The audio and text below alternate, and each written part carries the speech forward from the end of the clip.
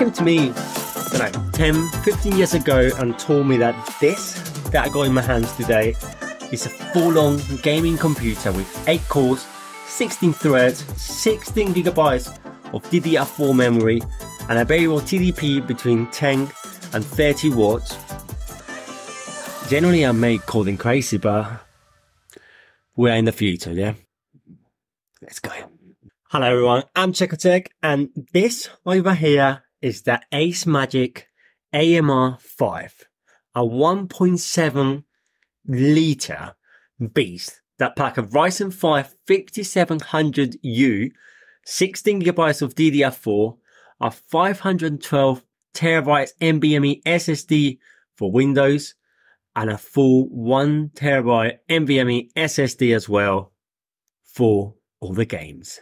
But hold on, because that's not everything. This little one over here, it also got Wi-Fi 6, Bluetooth 5.0, 4 USB Type A 3.0, 1 USB Type C, full gigabyte LAN, and a display port and an HDMI port that deliver incredible radio graphics. And the best part is not just the size, because this is not an Apple wannabe type of situation. The panel is easily removable with no screws, and internally you got 2 DIMMs for DDR4 SODIMMs and 2 M.2 SSDs as well. But easily you can swap these modules that you got inside here and upgrade it as much as you want. Maximum 64 gigabytes DDR4 and 4 terabytes NVMe SSD per slot. And did I mention the power button? Because it's located in a really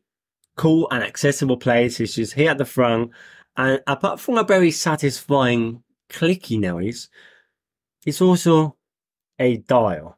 So you can go from silence to auto to performance, giving you that availability to go from the 10 watts they give you in silence all the way up to 30 watts for maximum performance in simple slide of the finger. But before I dive into this thing, into gaming, because yeah, this is a full-on gaming PC and productivity PC, and you can do with this pretty much everything that I do in my big machine over there.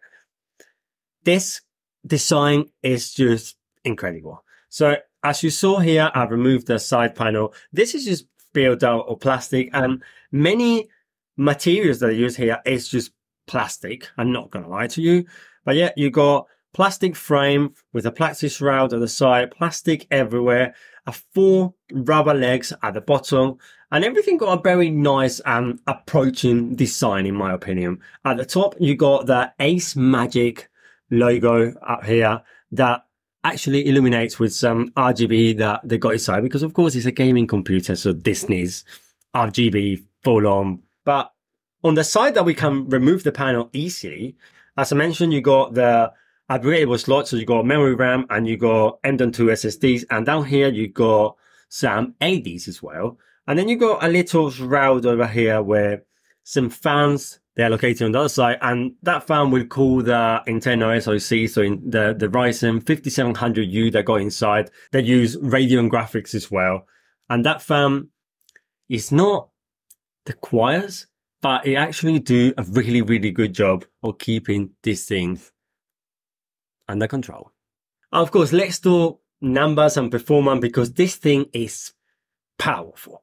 It's super, super powerful, and it's a seamless computing experience. Whether you're into gaming, content creation, multitasking, this AMR5 can handle everything. But let's leave the numbers to one side, because they are synthetic benchmarks that, yeah, they give you a number, they give you a baseline, they give you a kind of temperature maximum that this thing it's able to handle. It was perfect, but let's talk gaming, shall we? Because gaming, this thing, I checked Formula 1 2022 and was playable. I checked Forza Horizon 5 playable, Cyberpunk 2077 playable, Stride, a cat game, that was playable enough. Flight Simulator did struggle a little bit, but still playable. So even Spider-Man Miles Morales, Kenna, Breach of the Spirits, and NBA 2023, they were playable enough on this thing. Granted, in all games that I mentioned, from Formula 1, Forza Horizon, Cyberpunk, Flight Simulator, everything was all the settings at low.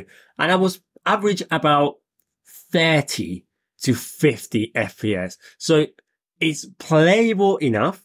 It's brilliant. I tell you what, this little one, it ran Crysis with no problem. Again, everything low and about 30 to 35 FPS. But this little thing that I can hold in my hand, run Crysis. I only have 2 hiccups with 2 games. That was Formula 1 2023. I have a blank screen for a while and then the game just closed up. So, okay. And the new Forza Motorsport, that gave me an error saying that the graphic card is not compatible and it just will not launch the game at all. Apart from that, this thing is brilliant. So clearly is not a marketing strategy of calling this thing a full-on gaming PC, because it can play from AAA games to indie games to just any other games. And this mini PC is beyond just a productivity little machine, family machine, call it however you want, office machine. It's a full-on gaming mini PC. Tiny.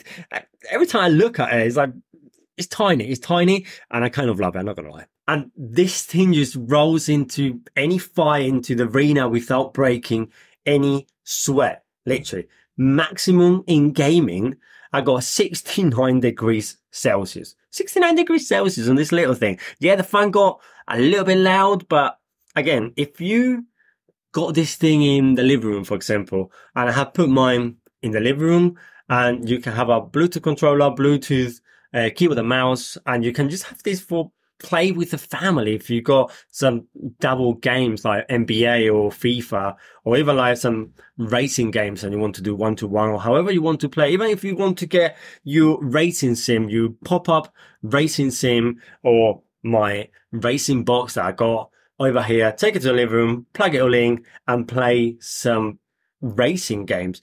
This thing is brilliant.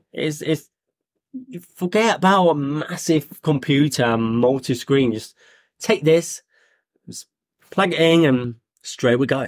But enough with numbers and how good this thing is for gaming, because who really is this little AMR5 gaming PC mini ACEMAGIC little beast for? And I would say this is a family computer. This is a thing that you will plug in a monitor, put it behind, hide it somewhere, and just use it for anything. The kids can do homework on this.